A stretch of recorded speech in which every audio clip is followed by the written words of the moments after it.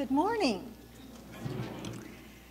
If you haven't yet had a chance to take a vacation, go somewhere, or if you don't think you're going to have time to this summer, like I don't think I will, how about taking a spiritual vacation? Have you ever thought of that?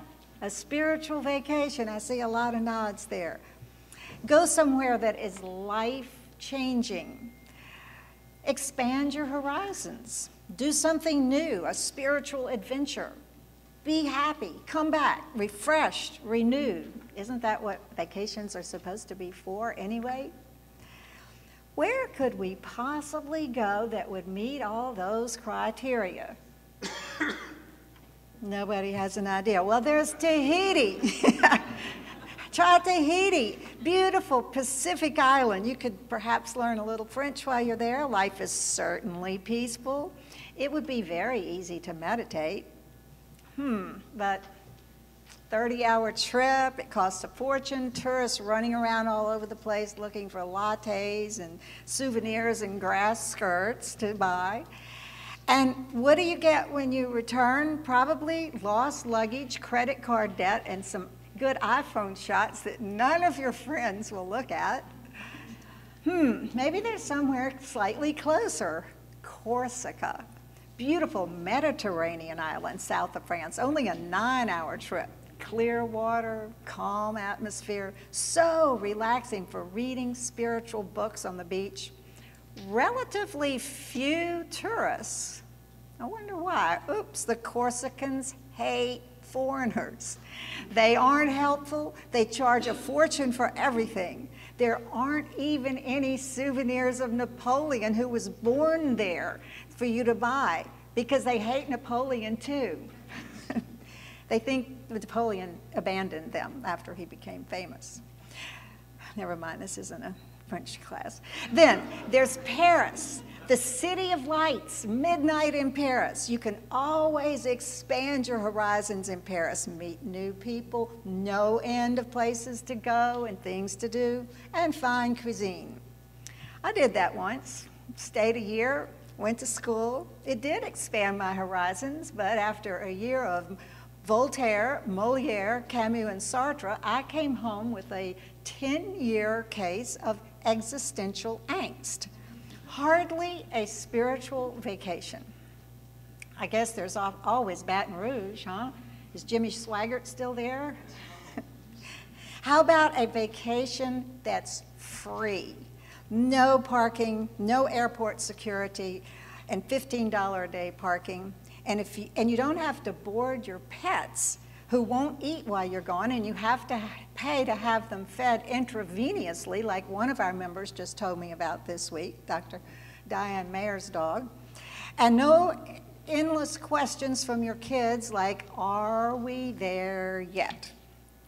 I suggest that you take a real spiritual vacation. You can go to heaven on earth. It's a fabulous destination. No suffering, much joy, abundance, and love, and peace, the peace that passeth all understanding. I guess we're not there yet.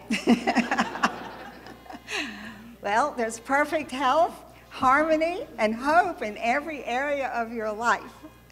Just think, a vacation with no stress, no chaos, no problems, because if we live in heaven on earth, there are no problems. That's not a problem. Everything and everyone is perfect.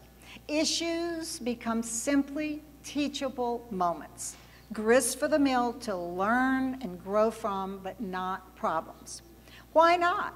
Because when we put on our Christ consciousness glasses for our vacation to heaven, we see ourselves and everyone else with love, compassion, and understanding that Jesus Christ, Buddha, Mahatma Gandhi, Mother Teresa, the Dalai Lama, and every great spiritual teacher has begged us to have for our own sake and to save the world. The world's way, corporate America, the egos, is to annihilate people and competition that are a problem. Heaven's way is to cooperate, find peaceful solutions, and love. The result, everyone grows, everyone's happier, and everyone's healthier in all ways. So let's look at this destination, heaven on earth, that you can reach right now, right where you are, sitting in your seat today, this minute. This summer might be your chance to take a spiritual vacation that will save your life. Certainly will change your life. We talk about heaven on earth, living like the Christ, every single Sunday in Sunday school classes and church. Hopefully, we've all got it intellectually now. Looking out here at you all, I know that's true. But these are just ideas that we study. A spiritual vacation involves more than just knowing and even agreeing with some of these fascinating and noble ideas. Just listening to and reading about them is like looking at travel brochures. A spiritual vacation involves really going to that destination. So how do we go on a spiritual vacation? First of all, you surrender. You surrender your ego. Just as you surrender your body to a plane when you're going to Paris and you trust that the pilot knows the way, you surrender your ego, your personal agendas to spirit, to God. Let God guide your way to heaven on earth. You quit letting ego make decisions for you, those worldly decisions. You ask yourself at every single turn, am I living in my Christ consciousness here in this very situation? Or am I letting my old ways, my worldly ways, my programmed ways determine my path? Result, no stress, no chaos, no complications. Live by the eternal laws of love and compassion, and there are no problems. Next, surrender your ego thoughts of personal failure. Let thoughts of your failure of any kind go. Any kind of weakness you think you have, any self-doubts, any fear, let them go on your spiritual vacation. You could hardly enjoy the start of your vacation if you fear that the pilot will lose control of the plane you're on every mile of the way. Every time a negative thought about you or someone else comes to mind, just push the delete button. It's just a thought. It is not you.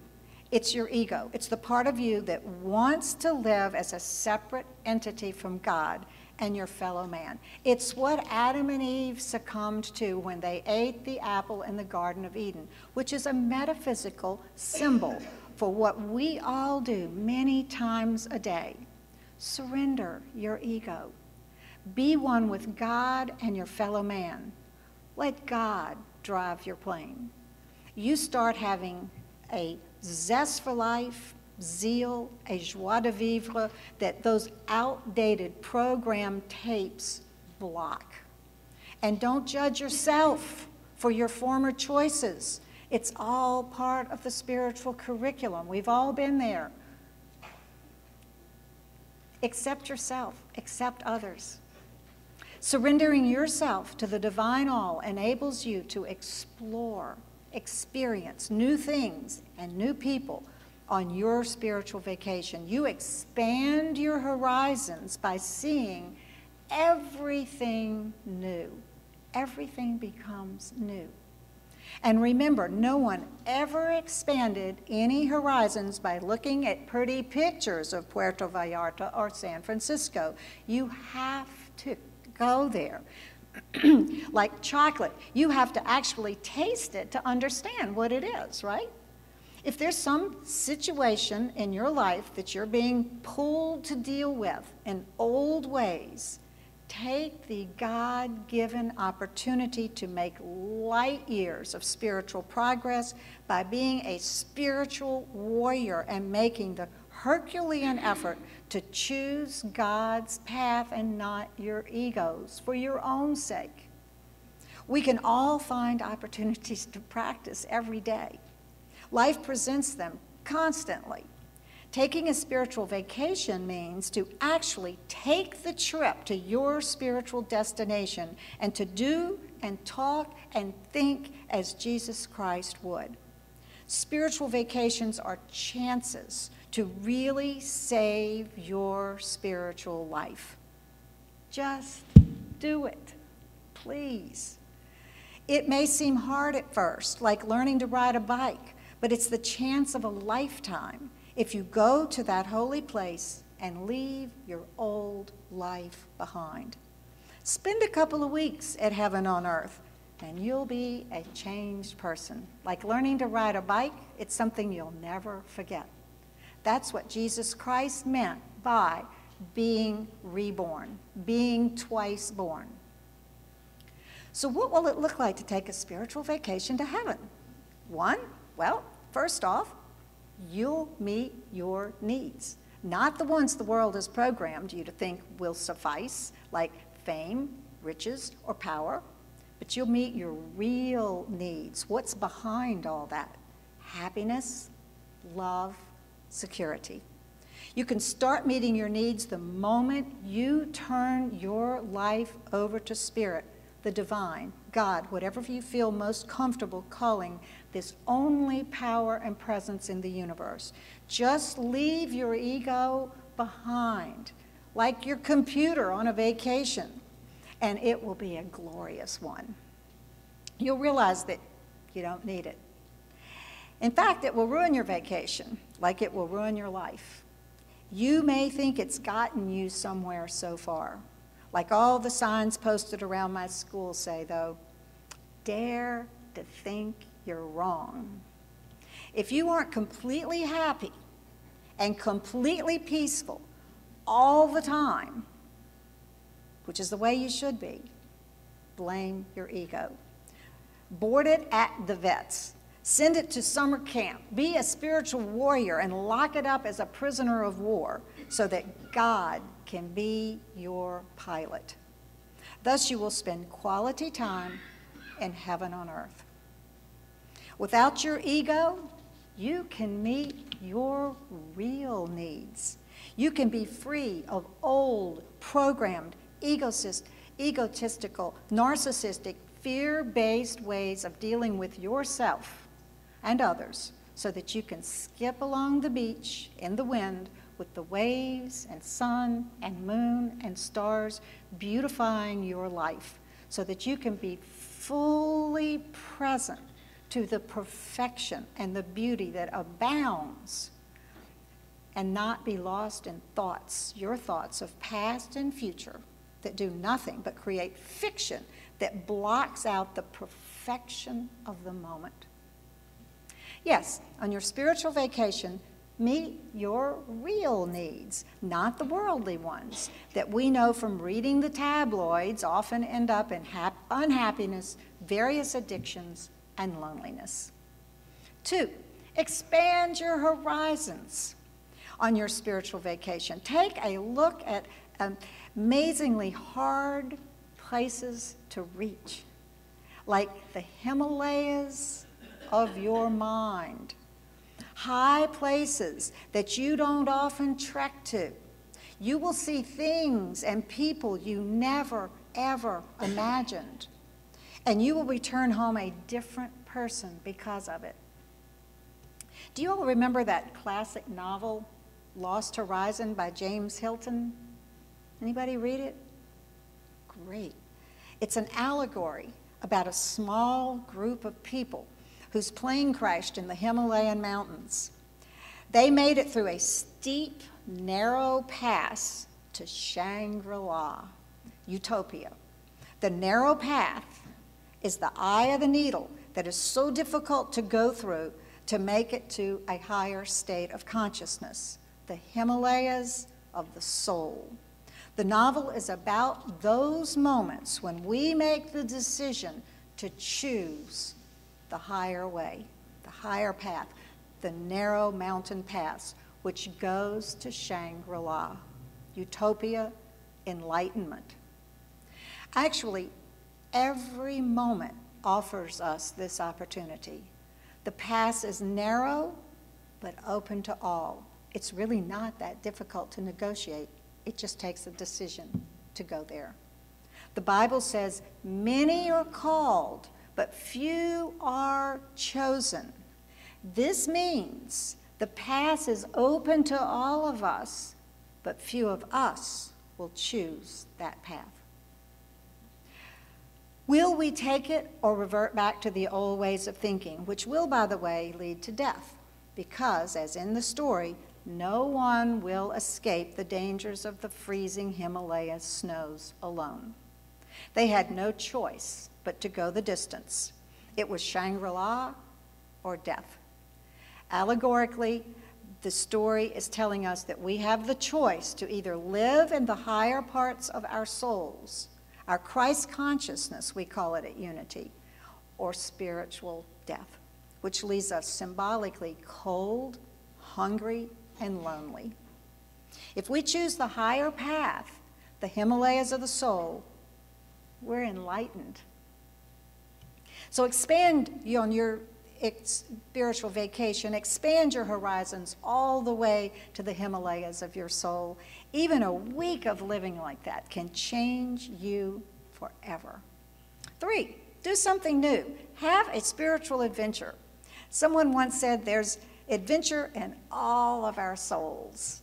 If you aren't a meditator, start sitting quietly in the silence, as Unity co-founder Charles Fillmore said, in the silence, for 20 minutes a day. Fillmore suggested an hour.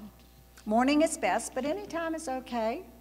Quiet your thoughts so that you can spend time alone within and conscious of the universal vibration, the divine or God. Sit in the silence. I would then suggest praying for 10 minutes before or after your meditation, or at another time of the day. And by praying, I mean taking all your problems, issues, fears, and worries to God and asking to see them differently with Christ vision. Looking at problems through spiritually out-of-date, worldly, or egocentric glasses will produce for you what a trip to Europe's magnificent cathedrals will do if you're nearsighted. You'll see one big blur. I did that one time. It's now a metaphor for my life, for all the times I did not use Christ vision glasses to grow through life. The art treasures of Europe, the cathedrals, and the magnificent monuments were indeed one big blur for me. I didn't understand why everyone was so enthusiastic about it or why my parents had spent their money on this venture. Of course, there was nothing wrong with the Mona Lisa. I just couldn't see what it was. On your spiritual vacation, ask God to help you see the reality of this world, heaven on earth. Last week's truth lesson was entitled, Our Fathers Who Art in Heaven, meaning our earthly fathers and our heavenly Father, both of whom are in heaven, if we see correctly, of course. This week, I'd like you to think about how we are all in heaven, on earth. If you spend at least 10 minutes a day in sincere prayer, asking to see things differently, many, many things will clear up for you. Things will get simpler. Your spiritual vacation will bring you back rested, relaxed, happy, and feeling love for yourself and everyone else. Everyone in your life, because your vision will be corrected and you will be able to see the beauty, purity, and holiness in every situation and every person as Jesus Christ did and as we can. Whatever I do, you can do also, and greater. Jesus said it, it's true. Ask God in your prayers to help you see differently, to see as the Christ. This is true prayer. And then, of course, stay tuned to the answers. If you turn on your radio, tune into NPR, and then go in the other room, you won't hear the news. Listen for God's answers in prayer.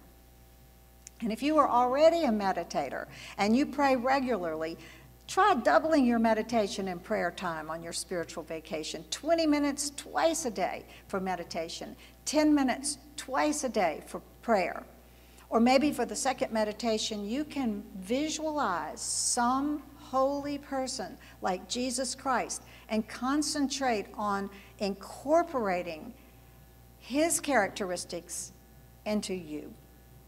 If you go into the deep recesses of your mind and really look at everything you think, do, and say, and ask yourself if Jesus Christ would think, do, and say those things, you will be trekking through that narrow mountain pass to the Himalayas of your soul, Shangri-La. Ask God to help you change your thinking.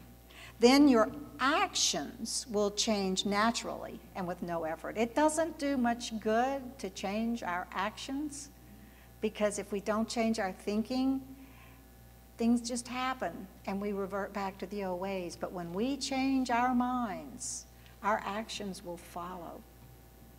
On this spiritual vacation, turn your life over to God, physically, emotionally, and mentally, to be healed and to live for just a few weeks as the Bible and every other spiritual path tells us to live, in a state where God lights our way. As it said is in Psalms 18:28, "For thou wilt light my candle, the Lord will enlighten my darkness."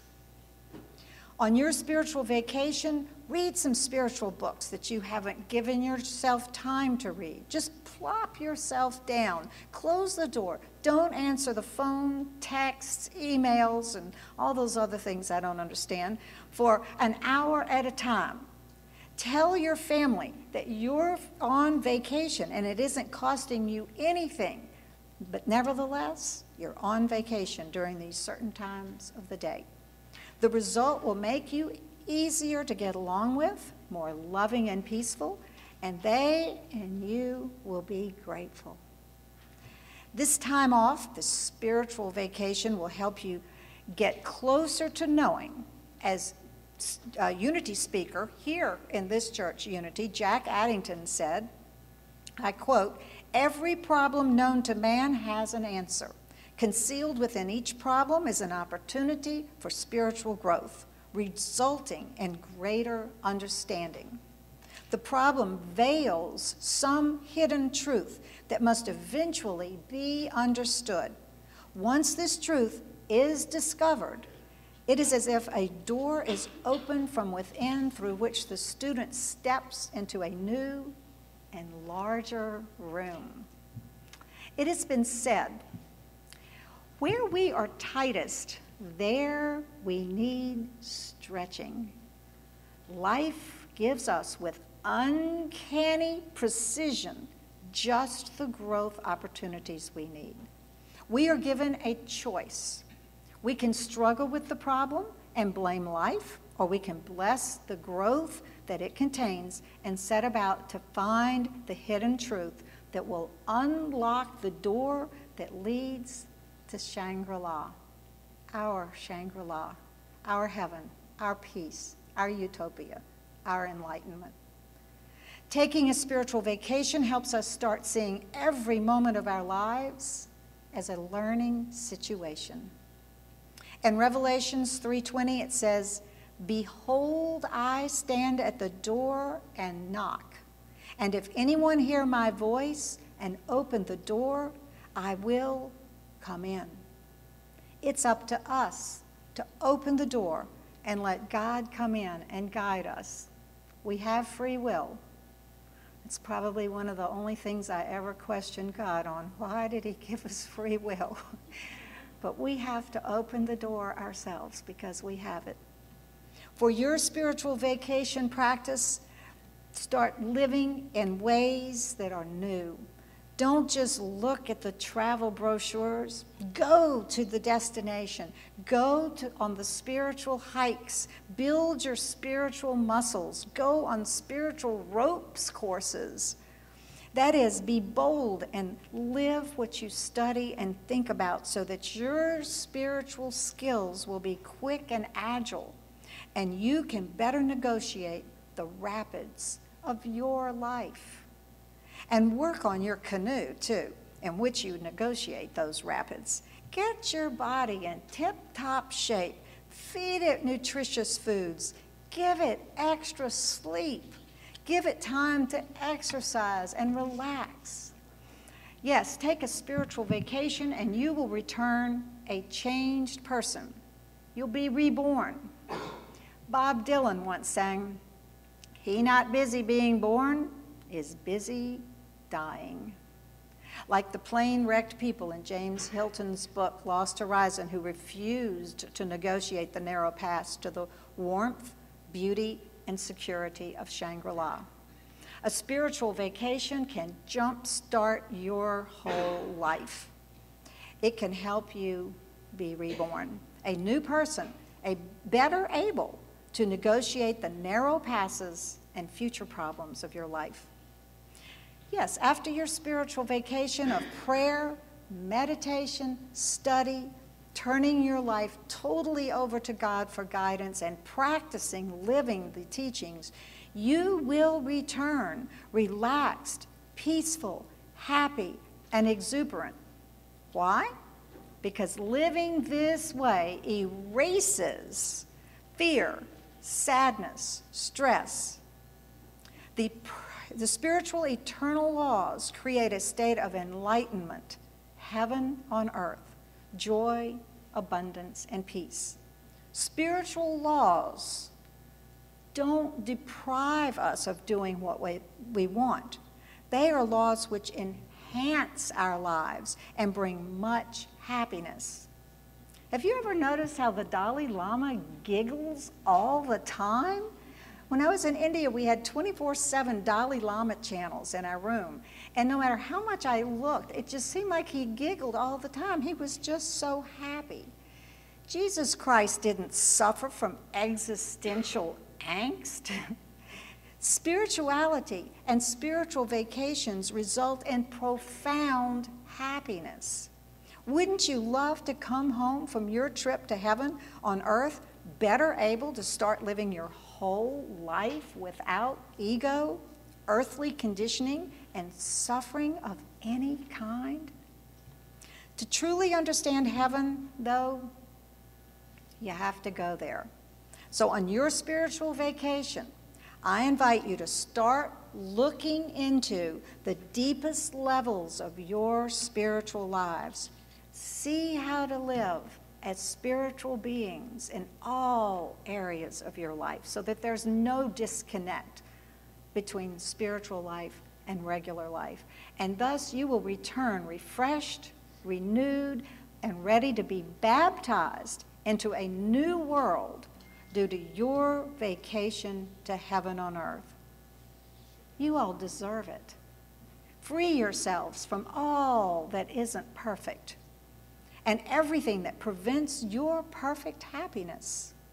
For just a week or two, if that's all you have, let God guide your way in every way. Don't just read the brochures and think about it and talk about it. Try it. You'll never want to come home, but if you do, you'll bring a whole new person with you. And I, for one, would like to know about that. Please share that with me if that's the case for you. I want to see your iPhone pictures of smiles and joy and peace. Bon voyage. Amen.